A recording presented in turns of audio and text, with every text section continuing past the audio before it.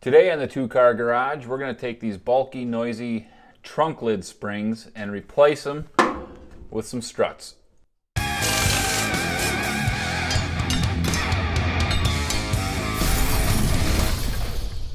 Hey, welcome back. So today we're going to take the springs off of the hinge for the trunk lid, and we're going to replace it with one of these air struts. This should be pretty quick, so let's get to it. All right, here we go. So here's what's going on. This is our original hood hinge, and it still has the original spring in it. And we are going to be replacing it with this air strut. Now, the kit that I bought, I got from MP here, and it includes the air strut, and it also includes some mounting hardware. And I'm not real crazy about this mounting hardware, so when we get to actually putting this together, I'm going to show you a better way of getting this mounted up. But first things first, we have to get the old spring off. And here's how we handled that. I just took my little cutoff wheel and used that as a grinder to grind the rivet off here. Just brought it down till it was flush with the hood hinge. And then we went ahead and chucked it in the vise and compressed the spring to the point where I could then drive the pin out. Now you got to be really careful because these springs are under a lot of tension. And then once we get the pin driven out, we relieve the tension, and then I'm able to separate this. Now I do have this already separated here, and what I've done is I've just gone and recompressed the hinge. I've inserted the rivet back in place just to keep this assembly together, and now we can go ahead and set that aside. There is still a little bit of cleanup work that needs to be done. If you take a look at the inside here, you can see there's a couple little burrs right up in here. And those are just, left over from when the rivet was compressed. And then when I drove it out, it took some metal with it. So again, I'm just going to take my little grinding wheel. I'm going to come in here and I'm just going to clean this up, probably follow up with a little bit of a file. And then this whole thing is kind of distorted. So what we'll do is we'll just we'll lay it on a flat bar in the vise, and we'll just kind of hammer this stuff till it's smooth. And once we've got that done, then we're ready to proceed with installing the strut. So with the spring removed here, we are ready to go ahead and get things installed. But I want to show you what we're going to be doing here to change this up a little bit. Now, the kit that I got from MP included some mounting hardware. And it is just simply a little threaded stud here. It's just a long threaded stud and a couple of nylock nuts that thread together. And the idea here is to, slide this in the hinge. You tighten up the nuts. The nuts are semi-adjustable, so you can get the right amount of tension on there, and then things kind of hold together. And realistically, it's just fine. You could leave it, you could put it together like this, leave it be, and you're not going to have any issues. But I don't really think it's correct. What's happening here is this screw becomes your hinge, and you just have all these little sharp peaks on there, and you're going to open and close the hood on this thing a lot, because you got to put gas in it and all that. So the constant rotation here is really just going to prematurely wear both parts. So what we're going to do here is I'm going to scrap this idea, and I'm going to throw in something a little better. What we've got to replace the threaded stud is just simply a shoulder screw. You could pick these up at your local hardware store. You can order them online. They're nothing fancy. It's just a little Allen head screw, but the shaft here has actually been sized and ground to act as a pivot point. So now when I run that into my strut here, I've got a nice solid hinge here. There's a little bit of play, which is exactly what you want, so things move around. But because I've got this nice surface that it's going to wear on, I'm not worried about it prematurely wearing out. So that's the screw that we're going to be using. Now, my local hardware store doesn't have metric shoulder screws. They only have SAE, so that's what we're going to go with. And it works out just fine. What this is a 1/4 inch diameter shoulder, and it's a 1/2 inch long, and it's basically the exact right size for this application. On the other end, to hold this together, I'm just going to be using one of these little flanged lock nuts. That will give us a nice wide surface to contact the hinge and just make things look nice. I am using stainless because what we'll do is we'll polish it because it's always going to be visible, and I figured it would just look a little bit nicer than a zinc plated nut. So now that you know what's going on, let's hop over and get this all put together. All right, well, now that we've got this all smoothed out and we know what's going on here, we just got to go ahead and get these holes drilled out and ready to accept our little shoulder screw here. So what we're going to do here is, this is an SAE screw, so this has a 1/4 inch shoulder on it, and then it has a 3/16 thread on the end, the major diameter. So we're just going to come in and open up these holes so that screw will slide through. I am going to be using a step drill bit for this. We want to drill this hole as cleanly as possible. And so we'll start with the small one on this side. Shouldn't take a lot. You can see that just popped right through. It was basically the right size. And we'll just check, and you can see that our thread does go through this side. Now the larger side, that's going to be a 1/4 inch hole. So we got to open that up a little bit more.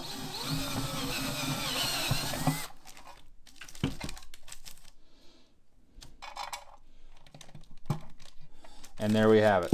So now with that installed, you can see here that when I tighten this up, what's going to happen is it'll pinch this down, and this side of the hinge is actually going to butt up against this shoulder, so I can tighten my nut and it's going to hold that solid. So now I'm just going to go ahead and back this out here.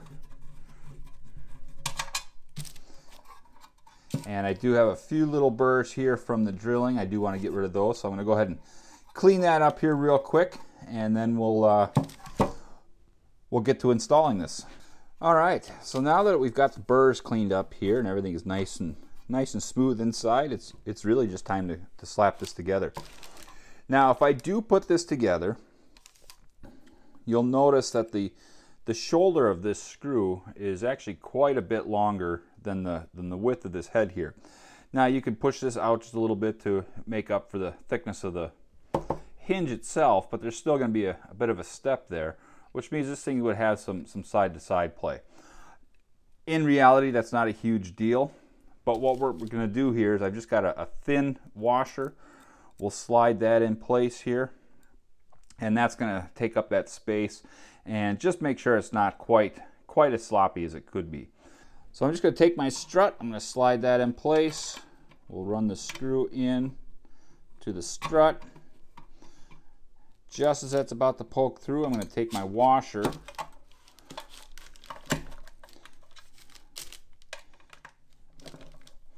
we'll lay that down on here, just slide that in place.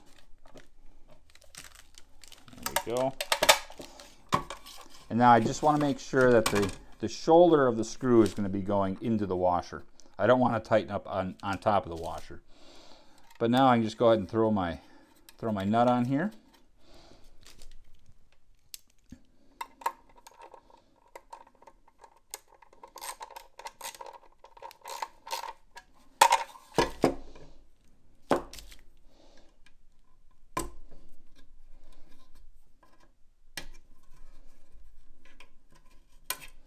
There we go.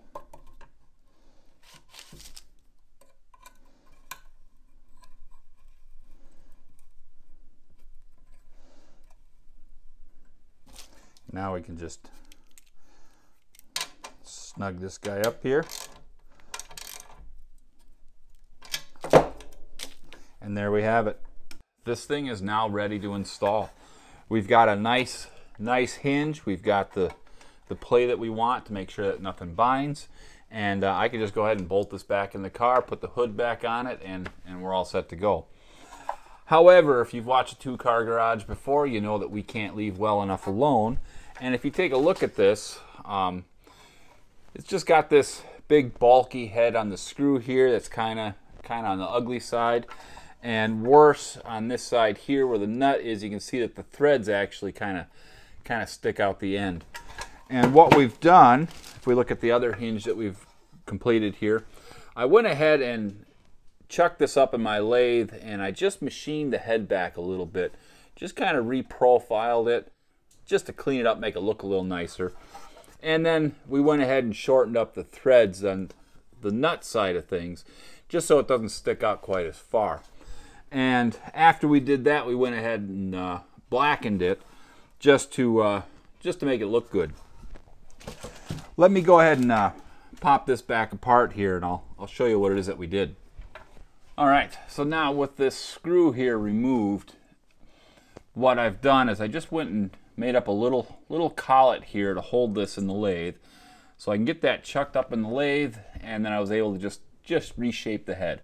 I didn't make it any smaller in diameter. All I did was put a little bit of a taper on it, just again to clean it up, make it look nicer, and then we sanded it to put a little polish on it. And then I was able to then turn it around, and we actually just machined it back to the right length. Again, I took a file, smoothed out the end, kind of put a slight radius on it, hit it with some sandpaper to polish it up, and then blackened it. So I'm going to go ahead and get this all remachined here, and once I get that done, I'll show you how we blackened it, and then we should be done. All right, so I'm back from the lathe. I went ahead and, like I said, I just kind of reshaped the head here a little bit, just to make it look a little bit nicer when it's on the car. We did shorten the threads here, and then again I just kind of rounded off the end and polished it up just to make it look a little bit nicer. And now we're just going to go ahead and blacken this, and to do that I'm just simply going to heat it up with my torch. I'm going to change the color of it. Once it reaches the blue color that I want, we're going to spray some oil on there. I'm just using WD-40. That will blacken it, seal it up, and then it'll be all set to go. All right, well, the first thing I'm going to do here is I'm just going to spray it with a little bit of non-chlorinated brake clean, just to remove any crud and oils that are on there right now.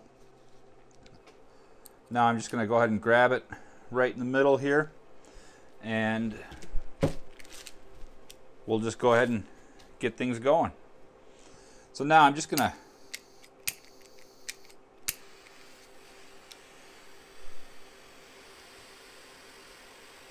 So now what I'm going to do here is I'm just going to heat this whole thing up. I'm starting on the larger part here. And we're just going to heat this thing until it starts to turn blue. Keep your eye on the color there.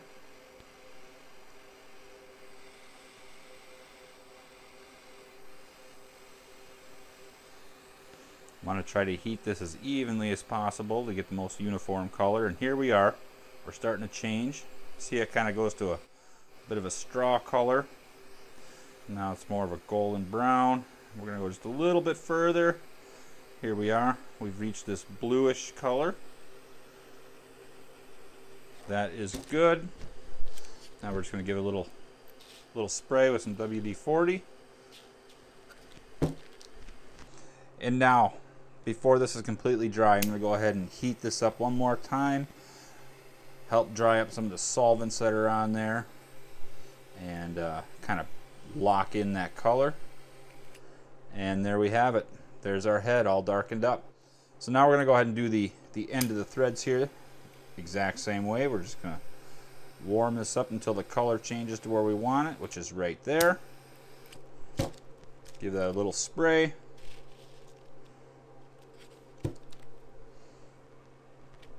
Get rid of some of the excess here. Give that another heat.